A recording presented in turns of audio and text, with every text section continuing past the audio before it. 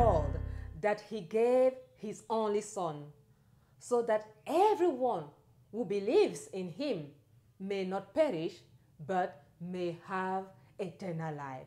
Ladies and gentlemen, boys and girls, welcome to St. John Church Hyper Sunday School. I hope your week was amazing. This is the Sunday of Trinity. God the Father, God the Son, God the Holy Spirit, all one God. Guess who is back?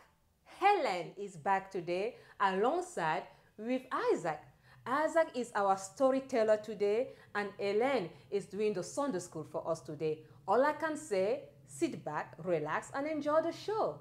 In the name of the Father, the Son, and the Holy Spirit. Amen.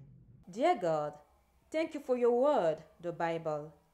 Thank you for Jesus.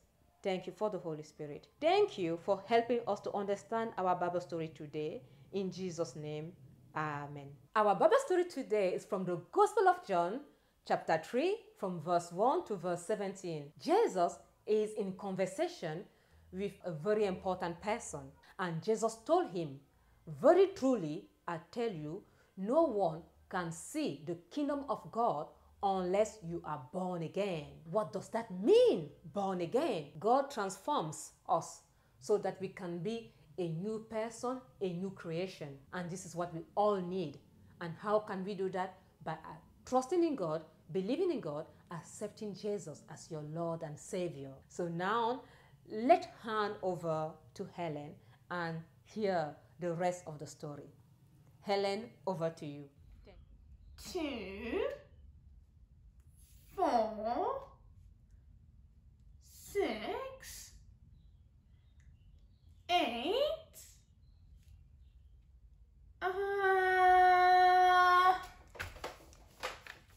12. Go away. You haven't even learned the 2 times table. I don't care.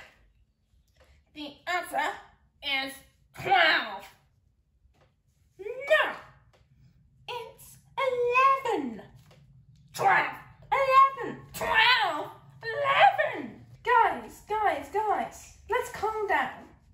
I'll tell you the real answer if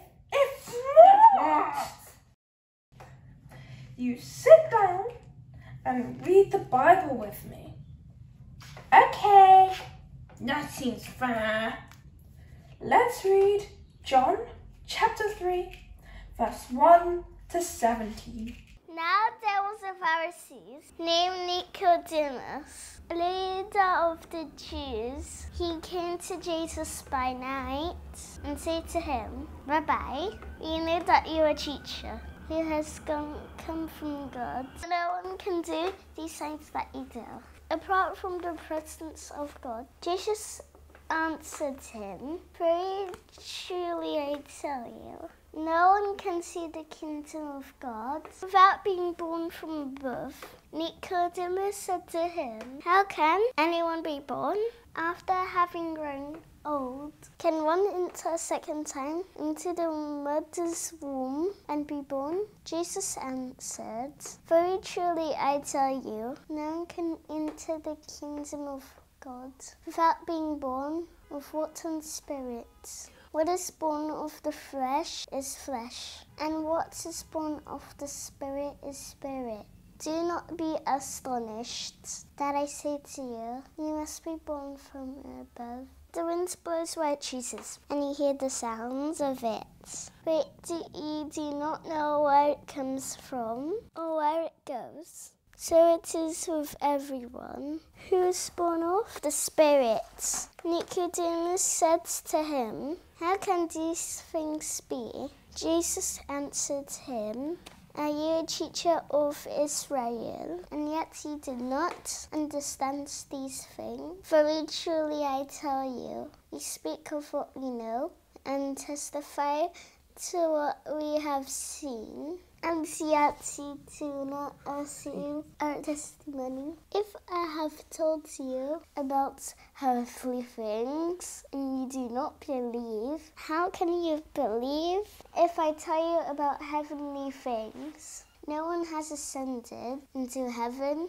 except one all descended from heaven, the Son of Man, and just as Moses lifted up the serpents in the wilderness, so must the Son of Man be lifted up, that whoever believes in him may have eternal life. For God loved the world, that he gave his only Son, so that everyone who believes in him may not perish, but may have eternal life. Indeed, God did not send the Son into the world to condemn the world, but in order that the world might be saved through him. So, what does that mean? Well, it means that God wants us to believe in heavenly things. He wants us to have faith. Well done. Now, I'll tell you the answer. What is it? Yeah, what is it? It's 12. Aww. Yay!